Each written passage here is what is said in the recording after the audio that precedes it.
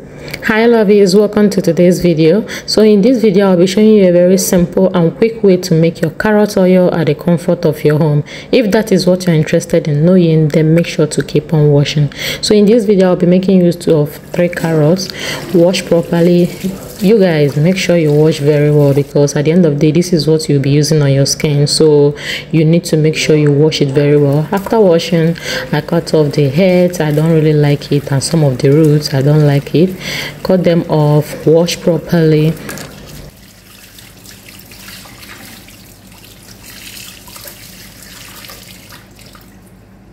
So after washing, use a paper towel to dry off the water on the body, then go ahead and grate your carrot. I ended up using only 2 carrots, basically because I noticed that my carrier oil, it won't be enough if I grate the 3 carrots. So feel free to grate any quantity. If you're making in big bulk, grate as much as you can and make sure you have enough oil. As you can see from this video, this is remaining carrots. I ended up using 2.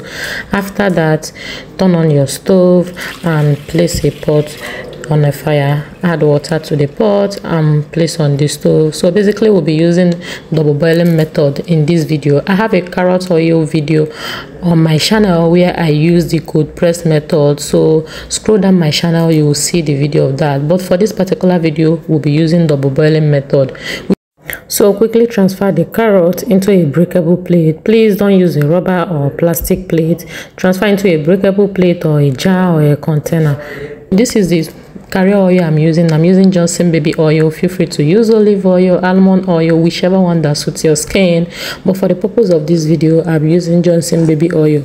Make sure you add enough oil that will be able to cover the surface of the carrot very well. After that, allow the water you place on the stove to boil, then take the plate and put inside the water as shown in this video.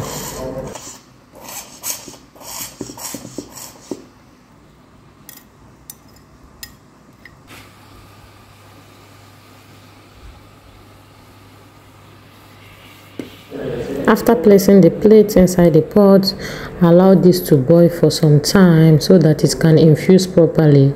Stir, stir, stir, stir, stir, stir. At least 10 to 12 minutes is okay.